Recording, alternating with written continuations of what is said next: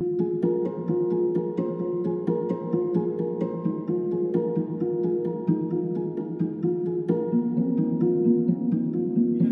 catch, I pull it into me, and then come with the hook.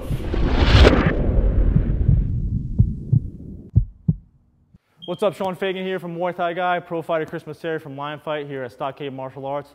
We're going to be going over how to catch the teep and either sweep or counter. So when my partner throws the lead teep, I'm going to catch, boom. I'm going to have my lower hand, my lead hand, grab the bottom of his foot, my top hand grabs the top, so this way he can't pull out. The first one I'm going to counter, Ball Cow uses this. I'm going to pull this to the side of my hip, and as I pull this, I'm going to drop his leg, boom, and come with the hook, okay? So one more time, he throws a teep at me, I catch, I pull it into me, boom, and then come with the hook.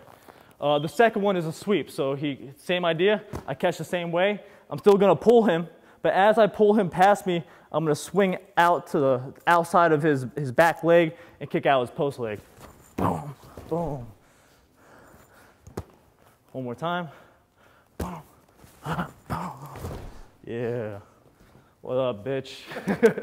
Now he's going to throw the teep again. I'm going to catch. Now I'm going to pull this down and kind of corkscrew around. So I'm going to pull and then lift. So he teeps, I pull and then lift. That actually work? That's surprising. Yeah. Well, Teep, boom, and a switch.